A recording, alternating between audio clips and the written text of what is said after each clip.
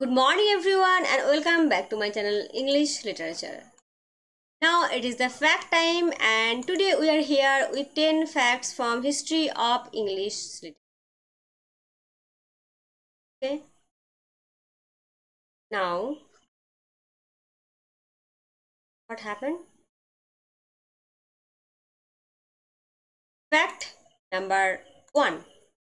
The ideology of utilitarianism is associated with John Stuart Mill. And actually this theory, this concept popularized in 18th 19th English by the 1819 English philosophers and economists.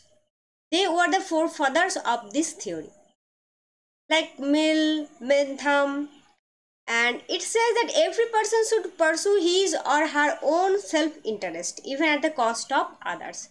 So that is the basic theory of utilitarianism. Now, number 2, the condition of England literature refers to the literature of England depicting the vulnerability of the labor class.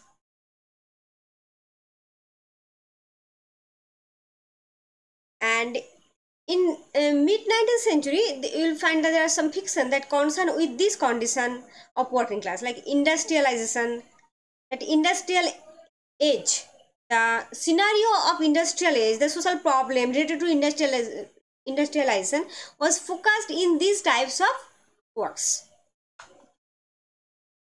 Number 3, Dr. Johnson's The Vanity of Human Uses.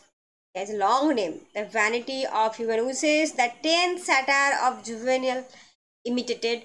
This book was published in 1749 by Dr. Johnson. Number 4, Hungry Forties refers to the early 1840s when Britain experienced economic depression and its consequent casualties. Number 5, Fearful Symmetry by North of Fur is a scholarly work on William Blake. It is his first scholarly work and it discusses Blake's poetry and his poetic vision, and it was published in 1947. Blake's poetry and poetic vision. Fearful Symmetry. Number 6, Sydney. Sydney's An Apology for Poetry is a direct response to Stephen Gowson's The School of Abuse. Gowson directed his opinions against poets, pipers, players, gestures, and such like caterpillars of a commonwealth. And it was dedicated to. So he wrote against Sydney's opinion, and again he dedicated this to Sydney. Sydney, who is a poet, he dedicated that his antagonism regarding poet to a poet. Okay, and Sydney's work is sets out to restore poetry in its rightful place. Sydney speaks in support of poetry. Historians, philosophers, and all are indebted to poetry. So poets are more in far good position than not good position. The poets should be celebrated. The poets should be admired because even philosophers and historians are indebted to poetry. Poets. Just Sydney's point. Number 7. Fail I alone in words and deeds? Why? All men strive and who succeeds?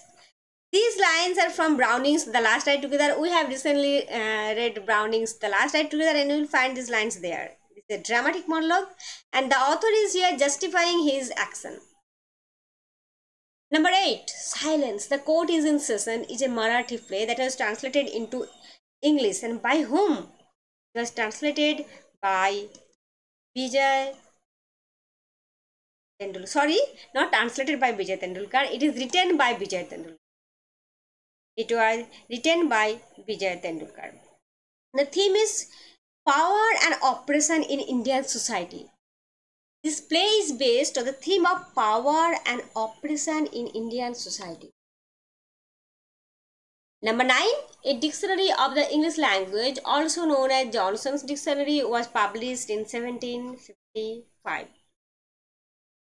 and it is the most among the most influential dictionaries in English language. A trivial comedy for serious people was the subtitle for the importance of being earnest.